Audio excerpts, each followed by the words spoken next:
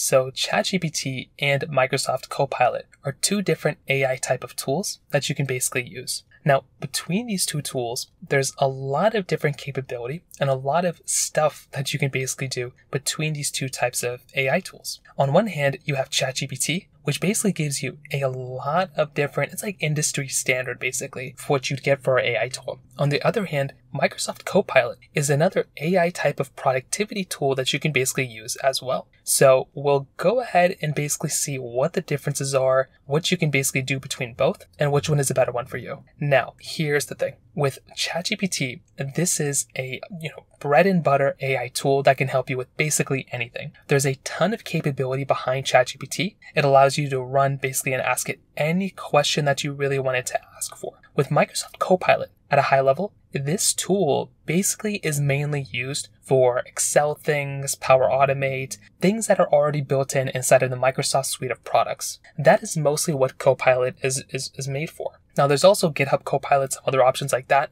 but this is basically an AI tool specifically tailored for your, Power, Office 365 products. So it's really nice that it allows you to connect to things like Power BI and Excel and those things, but it's not always the best option. And what I mean by that is, with something like Copilot, yes, it does give you an answer, and yes, it does kind of work, but it only works for specific things within Microsoft Excel products or Microsoft, products in general. It doesn't let you go ask it like, hey, I want you to make a tool that can use this and this and build me this, or, what's the weather tomorrow? Copilot isn't necessarily made for that. ChatGPT, on the other hand, is an all-in-one tool that you can ask it anything and it will give you responses back from anything. So that is something that's actually really, really big to kind of keep in mind here. With ChatGPT, right, you're able to go through and basically have it do anything you want it to do. You can upload files within it. You can have it as your own ecosystem, and it learns you as you use it. What's interesting is with Copilot, it does actually end up using some OpenAI models. So it does actually give you some capability from that standpoint. So you do get GPT-4 access within Microsoft Copilot, which that in and of itself is a very cool thing, and it really does make your particular device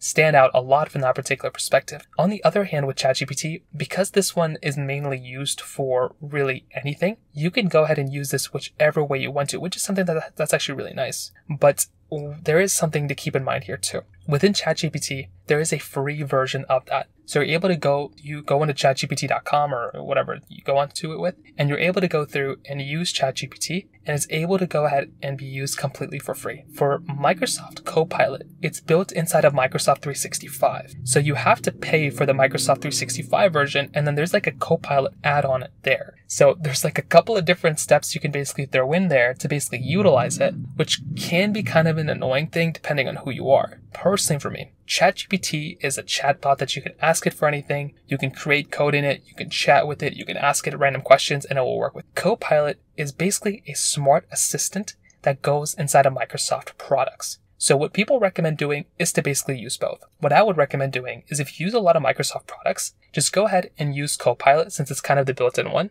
And if you ask it to do something, it can build something for you right in that Microsoft product. But if you are planning on extending that beyond Microsoft products and you're trying to go through and build out some cool things or use something else, you might have to go through and switch over to something like ChatGPT. So that's kind of the best way I can kind of put it. If you have any other thoughts or questions, please let me know in the comment section below. Hit the like button, that would mean so much, but definitely hit that subscribe button. More importantly than everything else, I love every single one of you guys. Hopefully I'll catch you guys in the next video. Peace out till then.